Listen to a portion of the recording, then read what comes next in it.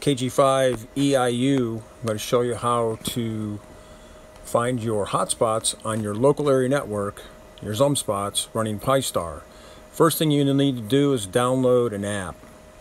And the app you want to download from the App Store is this one from Tildesoft, and I'll have the link for you in the description here down below.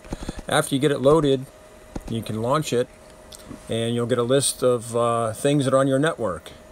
There's the work group item, the work group manager, and the entity down here, work group manager _workstation dot _TCP dot, that you want to look for.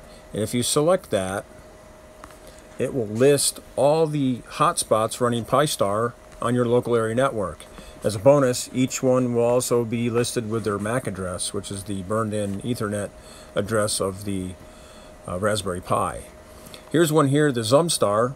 If I select that, I now have the IP address, and I know its friendly name, the zum-star.local. But I'm interested in the IP address, and I can use that and copy it out to my clipboard and go back out and launch Safari and paste it in there and pull up the dashboard of my ZUMspot.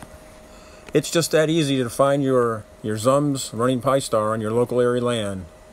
7.3 from KG5 EIU.